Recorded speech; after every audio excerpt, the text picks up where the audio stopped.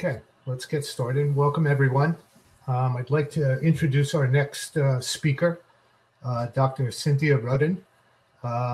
She's a professor of computer science at Duke University. Welcome, Doctor, and the stage is yours. Thank you. Okay, yeah, so my talk is called Stop Explaining Black Box Machine Learning Models for High Stakes Decisions and Use Interpretable Models instead. So let me first give you some definitions. So what is a black box? Well, a black box predictive model is a formula that's either too complicated to understand or it's proprietary, which means it's somebody's secret sauce and its computations are hidden. They're hidden and you don't know what it is. Okay, so what happens when you use a black box? Well, there's a lot of bad things that could happen, and let me give you some examples. So the first thing is that you could get several extra years of prison time. So this is an example that was in the New York Times. It's the story of Glenn Rodriguez, who was sent to prison at a young age for a crime he committed as a kid, and he was denied parole 17 years later, or you know, whatever it was. And why was that? And it was because someone had incorrectly entered some information into a black box predictive model that was being used to predict whether he would commit a crime in the future. And at the parole board hearing, you know, his parole was denied and there was nothing he could do about it. And then after the hearing, he compared his score sheet to someone else's and noticed an error in his criminal history features. And this model, the Compass model that was used for making this decision, had up to 137 factors in it, so it wasn't easy to spot an error in its proprietary model. Now, this same situation probably happens to a lot of people with this same model because it's widely used across the criminal justice system. And if the model was interpretable, it would have been much easier to spot the error. Okay, and you know, this is not how the criminal justice system is supposed to work, right? Not supposed to. Typographical errors are not supposed to determine people's prison sentences. Okay, so what else could happen to you as a result of a black box model? Well, if you lived in California during the wildfires in 2018, you might have been using Google's daily air quality predictions to determine whether it was safe to go outside. You might have seen Google's predictions, you know, that air quality was fine on days when people were also seeing a layer of ash on their cars. Because during the wildfires, Google replaced the EPA's trustworthy air quality index with a proprietary machine learning model from the company Breezometer, which claimed to be more accurate. But clearly this proprietary model was not doing what it was supposed to, and it put a lot of people in danger. I don't know how many kids went playing outside on those days, but hopefully the layer of ash on the cars would have deterred them, but who knows. Okay, another thing that could happen to you is you could receive worse healthcare because of your race. And this article said that a hospital was ranking patients to get additional attention, and the white people got higher rankings even if they were not as sick. And it was because the algorithms were using cost information to predict who should be given care, and the black patients were receiving lower cost health care. And so the algorithm thought they were less sick, and then it didn't recommend the additional care for them. Okay, now I've just given you a few things that have gone wrong with using black box models, but there's a tremendous amount more that could go wrong, and probably many things have gone wrong that were hidden, so I don't know about them. But now people are starting to use machine learning for like medical decision making, for loan decisions and self-driving cars, and for all manner of other things that you really, really don't want to go wrong. And some people love their black boxes, right? They argue fiercely that they need them. Anyway, what's an interpretable model? So an interpretable machine learning model obeys a domain-specific set of constraints that makes its computations easier to understand. Okay, so I have a more technical definition, but essentially it's just a model that's constrained so that it makes more sense. Okay, and you can have a model that is so this is actually a spectrum between models that are sort of very heavily constrained, so that they're very sparse, and you can understand exactly how all the variables work together to form the final prediction. And then on the other extreme, there are models that are just loosely constrained, like the model is just forced to be monotonically increasing along one variable, for instance. Okay, so I want to give you an example on the extreme end of interpretability, just to show you, where the model is very, very interpretable, and you can use it for high stakes decisions. Okay, so the example I'm going to give is seizure predictions in critically ill patients. So these are patients who have who are at risk for brain seizures. Okay, so let's say that you come into the hospital with you have an aneurysm here. This is an aneurysm, and it bursts, and you have a hemorrhage, and there's blood in your brain. And then what would happen to you is that you would get surgery, and then you'd be in the intensive care unit being monitored with continuous EEG monitors. Okay, now for patients like this, seizures are common. About 20% of the patients get seizures. The seizures are very dangerous. They lead to brain damage, they lead to death, and you need, they can actually be, the seizures can actually be worse than the original injury. And you need continuous EEG to detect seizures. EEG is the only way to detect seizures and to predict seizures, because these are seizures that happen only in your brain. It's not like the patient is shaking or anything like that. So they have these monitors, but there's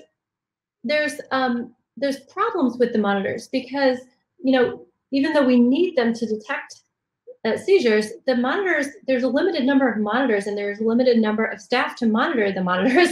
And so we need to allocate them carefully. And often the monitors stay too long on people who don't need them, and then they don't get to people who actually need them. So we need to better allocate the monitors too. Okay, so what I'm gonna show you is a model that we developed with neurologists. It's called the 2 helps 2 B score. It's a machine learning model. And it predicts seizure risk within 6 hours, okay? So here's the model. I'm gonna put the whole thing on the slide. Okay, so here's the model, and you get points for various aspects of your EEG measure, various things that the neurologist can read within your EEG signal. And then you get those points, and then the total score translates into a risk using this table down here. Okay, and it's called 2 helps 2 B because it's 2 HELPS and then 2 points for the B. So the doctors can memorize the model just by knowing its name. All right. So the 2 helps 2 B score, as I mentioned, it was not created by doctors. It was created by data fed into a machine learning algorithm. It's a full-blown machine learning model. It's not just a rule of thumb that someone made up. However, it is also just as accurate as any black box model you could use on this same data set. And it doesn't force you to trust it like a black box does, right? The doctors can look at this model and they can decide themselves whether or not they want to trust it. Also, doctors can calibrate the score with information not in the database. So if the doctor looks at the patient and says, oh, this patient needs an extra point because they're more vulnerable because of this other thing, then the doctors can use their clinical judgment and combine that with statistics and data to help them make a better decision for the patient. All right, now I showed you that the 2 helps 2 B score was only made of 6 variables, right? This is a sparse linear model with integer coefficients. But those 6 variables were chosen from a database of over 70 variables. So this was actually a data-driven decision. Now, if you're curious about the mathematics that went into creating that risk score, creating the 2 helps 2 B, the 2 helps 2 B is actually a solution to the optimization problem that I have up on the screen. So the first term here, this is the logistic loss that helps keeps the model accurate and calibrate it to the data. And then this term over here says, please keep the model small, like have only a very small number of non-zero terms in the model. And then in this set of constraints over here says that the coefficients of this linear model should be small integers between -10 and 10. And so you saw that 2 helps 2 B had only ones and twos in it. And so those came from this constraint. Now, if you're an expert in optimization, you would know that this is actually a really hard optimization problem. This is a mixed integer nonlinear program, and it's quite hard to solve. But that's why we need computer scientists, right? The problem is we shouldn't leave these problems, we shouldn't sort of voice these problems onto doctors. We should solve these problems as computer scientists. Okay, so now when the patients come into the hospital with their burst aneurysm, they get monitored with the EEG monitors, and then the neurologists look and they say, oh, look, the 2 helps 2 B score is whatever it is, and then now I know what to do with the patient. So in this case, they would place the patient on continuous EEG for at least 72 hours and start them on preventative medications. Now, the 2 helps 2B score so far has been validated on an independent multi-center cohort. So what I'm showing you in this plot is predicted versus true. Okay, so this is predicted versus true. So being on the diagonal is better. And the dark blue is the original study that we built the 2 helps 2B score from. That's the original data. And then the green is the validation data. And what you can see is that it's nicely falling along the diagonal in the validation set, which is where we want it to be. And then the 2 helps 2B score has actually been implemented at several different hospitals, and so far has resulted in a 63.6% reduction in the duration of EEG monitoring per patient. And what that means is that the doctors can monitor quite a few more patients, which really helps them prevent brain damage and save lives.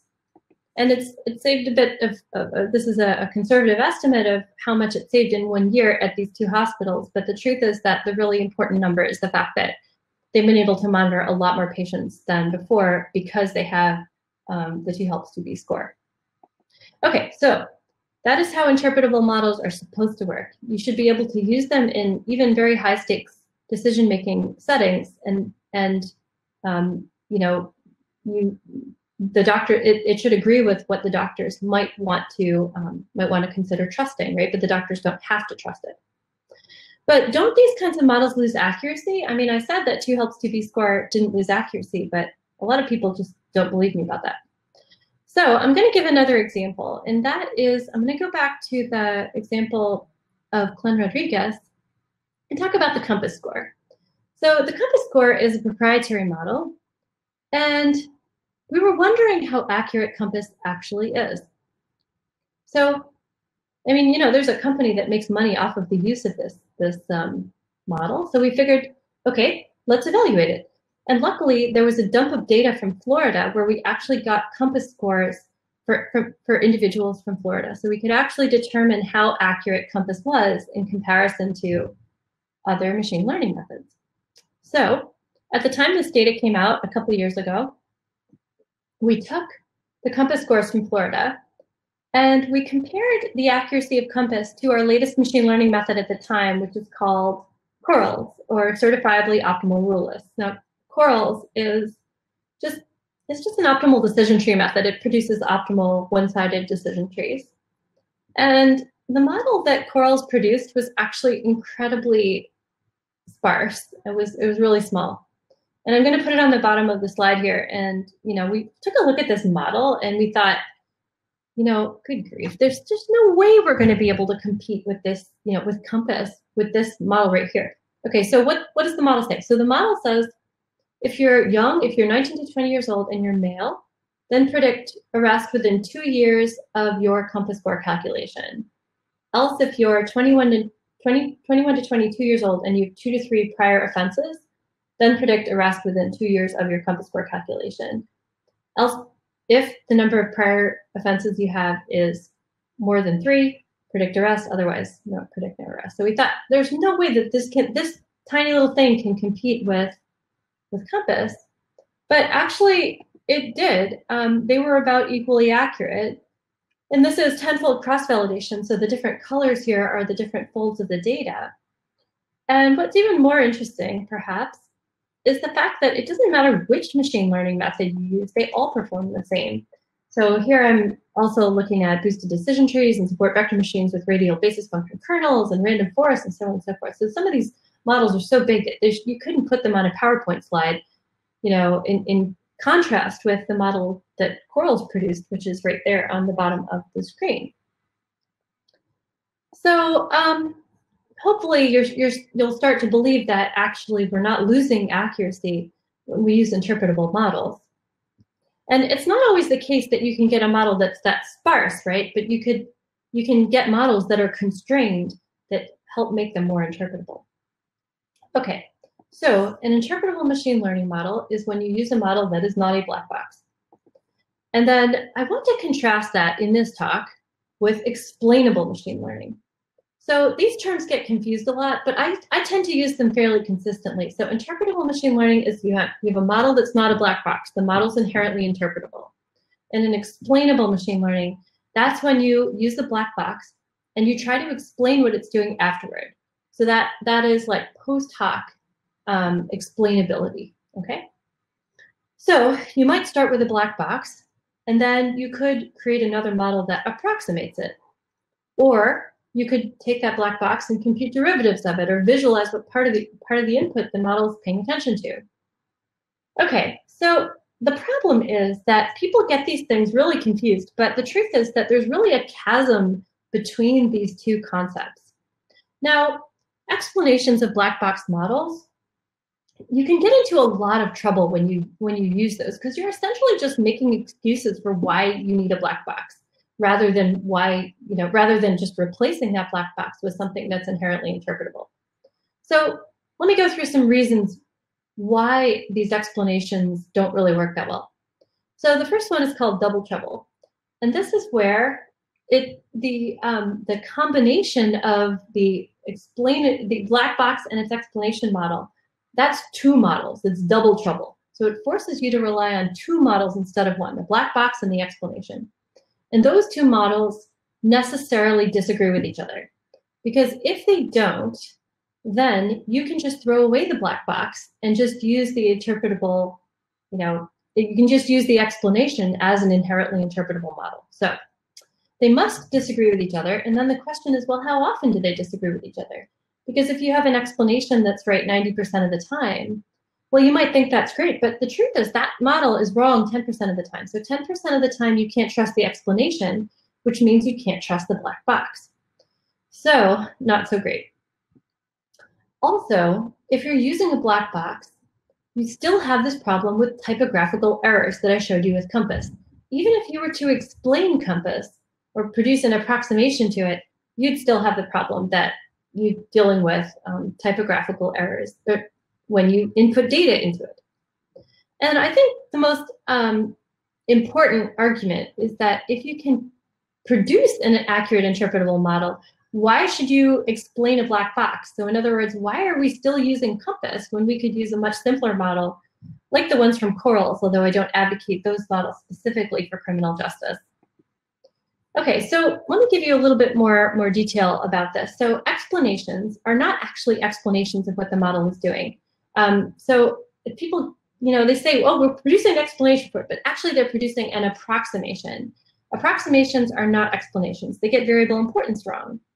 So here's a case where I have a complicated black box and I'm approximating by a linear model.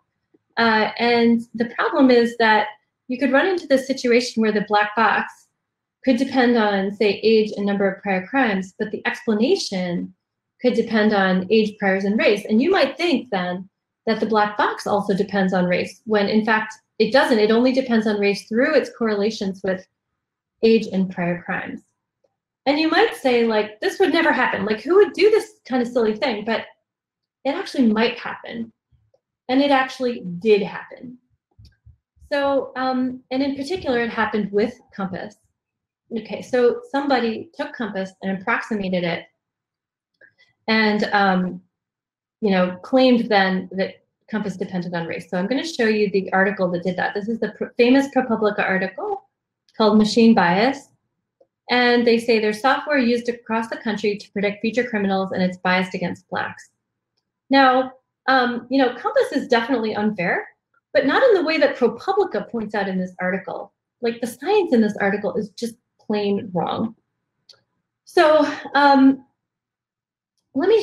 this is exactly what they did. They approximated Compass with a linear model, and then they said the linear model depends on race in addition to age and number of priors, and therefore so does Compass. But that's where they went wrong. Okay, so let me tell you what they did. They showed that false positive rate and false negative rate of Compass varies by race. And then they suggested this might not be a good comparison. We should condition on age and number of priors and re-examine. And this is a good idea, of course. And then after conditioning on age and number of priors, ProPublica still found a linear approximation to Compass with a low p-value for the race covariate. And then they concluded that COMPAS depends on race, which of course, the problem is that we don't think COMPAS is a linear model, and so their conclusion is actually doesn't follow from their assumptions. Okay, so in any case, luckily we had this data from Florida that ProPublica provided, so we could actually check these things. And what I'm showing you here is a scatter plot of COMPAS versus age. So each point here in this plot is an individual, and this is their COMPAS score. And you can see that this lower curve here is not it's not linear. It's not a linear function of age. It's very nonlinear. And so we think this lower curve is the approximation is the contribution of age to COMPAS.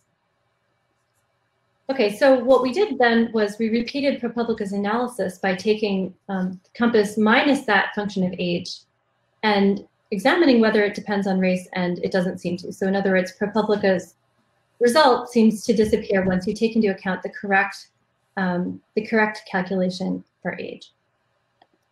Okay, so, and you can see then if you go back into ProPublica's article where they had, these pairs of individuals where they were saying, okay, well, this is a white person with a low COMPAS score with a large criminal history, and then the opposite for a black person. But the problem was that these people have very different ages, and the age could explain what happened here. I'm not saying I agree with it, but that's what could have happened.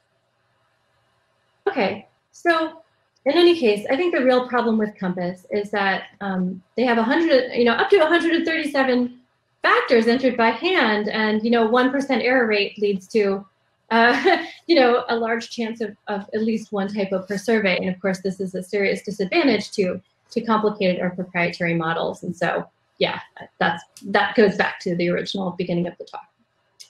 Okay, and it happens a lot in Florida. We found all these people where they have low COMPAS scores, but like large numbers of prior offenses. And so this can only really be explained by some issue with the data. And there's a lot of people like that in the data set where we just couldn't explain why their COMPAS scores were so low. Okay, so just to get back to interpretable versus explainable, I wanted to just put up this plot from the DARPA Explainable AI BAA. And here, this is like, oops, sorry about all that screaming back there. So this is the plot of like learning performance versus explanation effectiveness, but none of these are quantified. Like this is just some plot that like, it's like somebody, like Trump wrote it with a Sharpie or something like that. It's just, it's supposed to indicate that learning performance goes down as explanation effectiveness goes up, and that's not really true. That's not really the way things work. So the figure it's not actually meaningful. It sort of indicates that you're working with a static data set, but the truth is that if you actually understand what you're doing and you have better explanations, then your learning performance actually goes up. So because you can understand what you're doing. In fact, the trade-off doesn't happen like this, like I showed you with the COMPAS with the COMPAS data.